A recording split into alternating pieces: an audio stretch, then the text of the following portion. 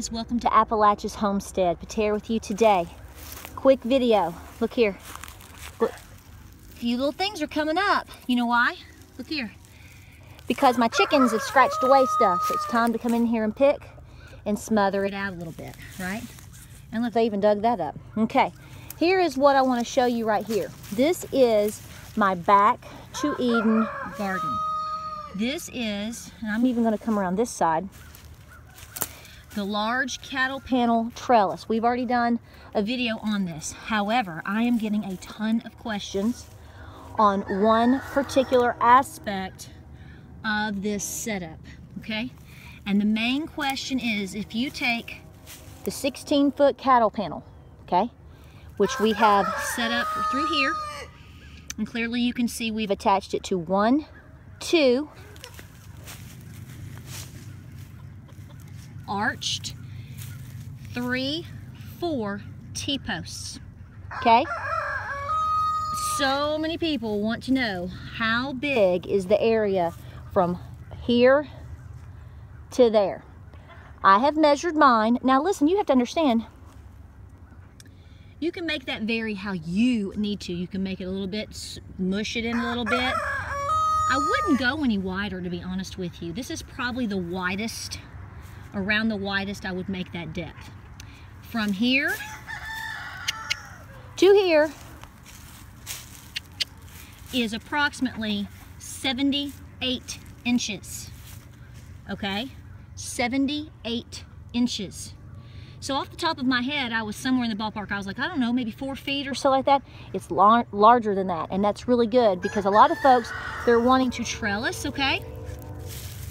And then they're wanting to try to see if they can plant underneath. I have never planted underneath, not because I have something against it or whatever, it's just I have not done that.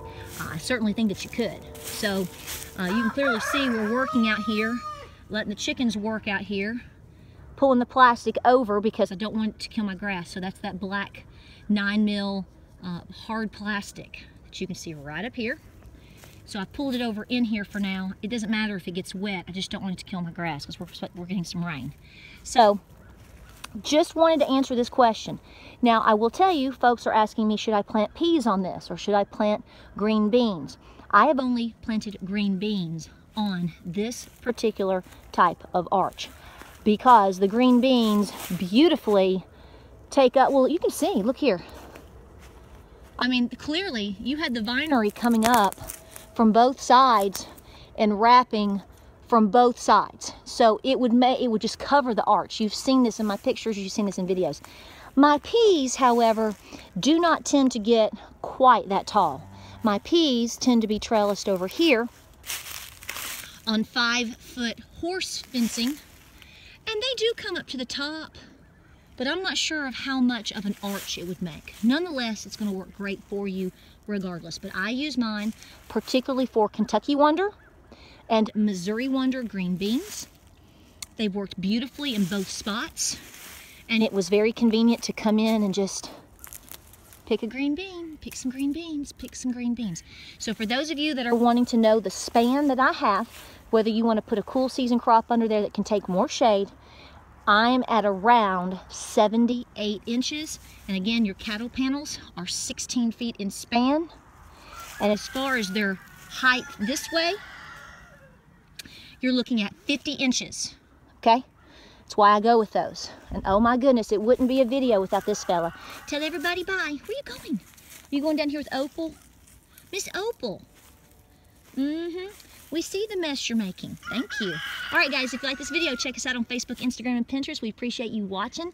We're wanting to really kind of get your ideas and juices flowing for the spring season that's about to kick in. Of course, I encourage you to check out Baker Creek Heirloom and all of their seeds, so many wonderful seeds from them.